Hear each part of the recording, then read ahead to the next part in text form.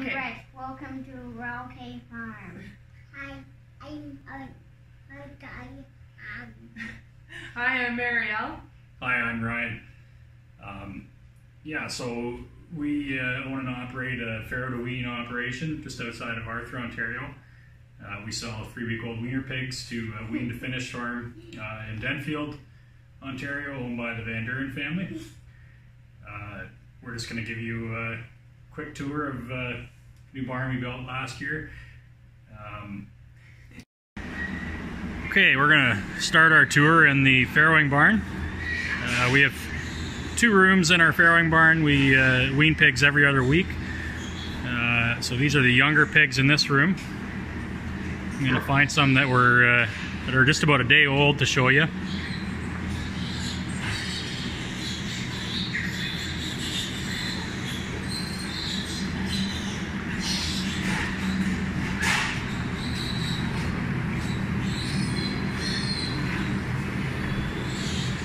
Here we got a litter of day-old pigs just nursing here right now. So a little bit about the the crate.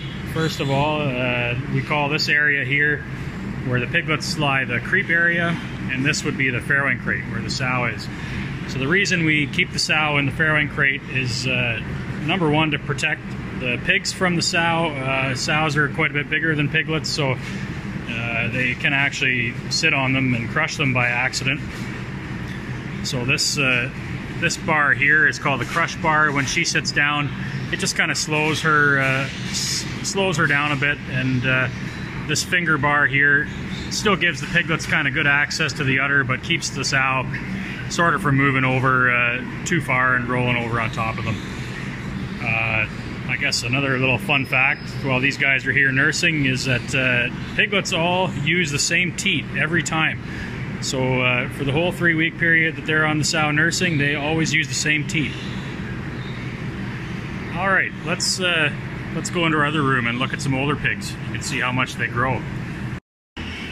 Okay, I'm here in the second room now with some older pigs. These pigs here are about 17 days old. So they'll be getting shipped in 3 days, I guess. So when we remove the pigs from the sow, we call that weaning the sow. And the same day the pigs are weaned, they go on a truck, and like I said, they go down to Elsa Craig to the wean to finish farm. I don't know. You can see they've grown quite a bit in the first 2.5 weeks of their life.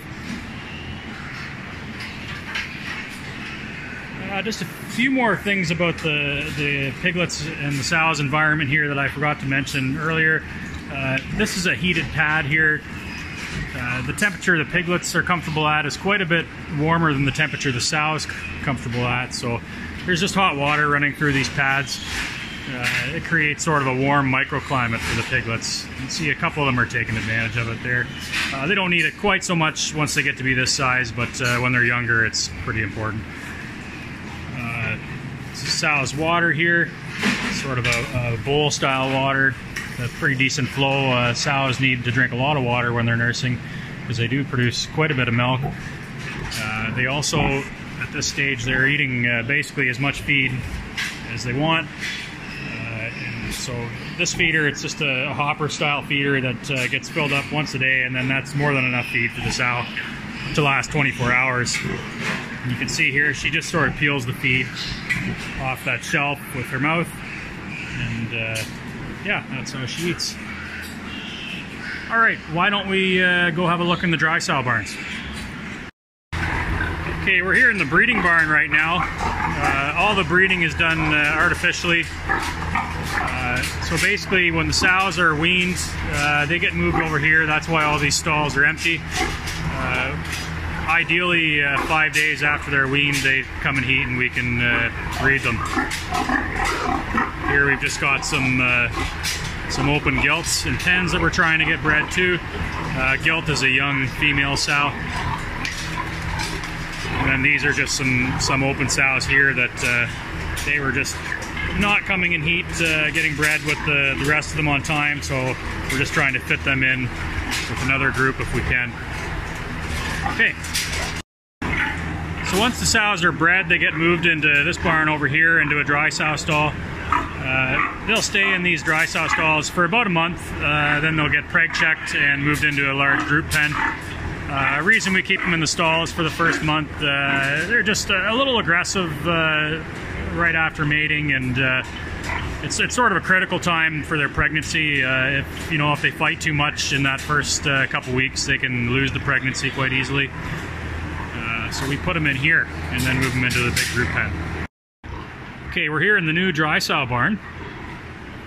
So these sows are housed in pens, about 65 sows to a pen.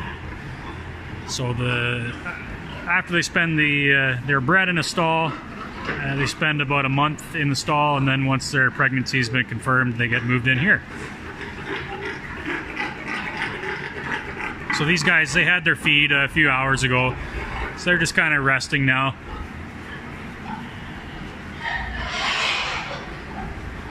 And we can go ahead and walk into the pen with them. They might get a bit startled when I first come in there, but before long they'll be up chewing on her legs probably.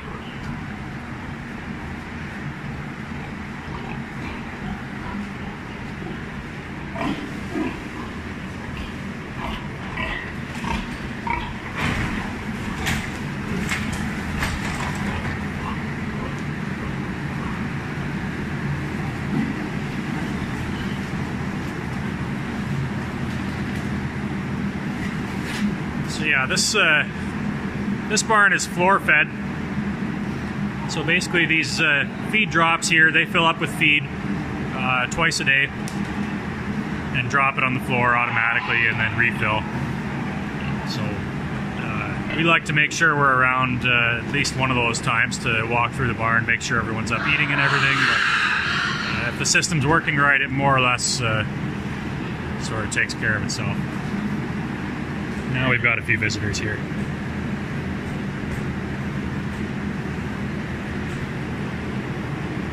These sows here are due in about 2 weeks, I think. 2 or 3 weeks.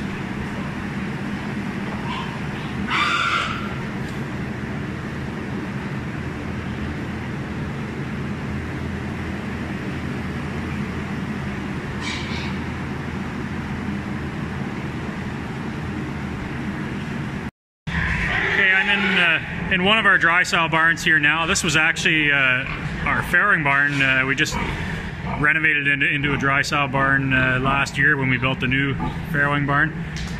So we've got some bred gilts in here, as well as some sort of younger sows that are bred. Yeah, just a sort of a similar layout as our new dry sow barn. A little smaller pens. Similar feeding system. Got about 25 sows to a pen here.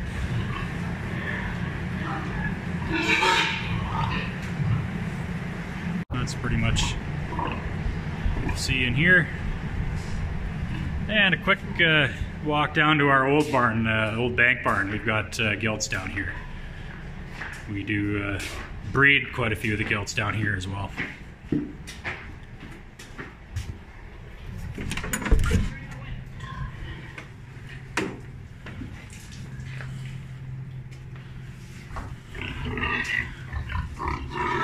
Not quite as shiny and bright as the new barn, but it still does the job.